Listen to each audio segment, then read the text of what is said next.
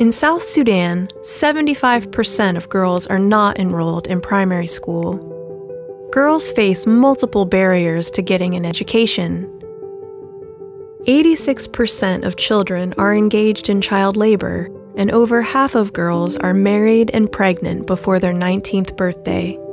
Girls have few female role models. Just 12% of teachers are women. But there is a local solution. Meet Hosana. She's a school mother, a local female role model that champions girls' education. In the community, she builds support to tackle harmful social norms and promote girls' education. At the household, she visits parents of out-of-school girls to encourage attendance and advises against early marriage. In school, she works with teachers to promote equal opportunities and create a safe space for girls. And with girls, she is a mentor, providing practical and emotional support through counseling and guidance on sexual and reproductive health, the dangers of early marriage, and the importance of education. And now, 16% more girls are enrolled in school over 3 years. More girls feel safe in school and are better able to lead safe and healthy lives. To learn more, visit streetchild.co.uk.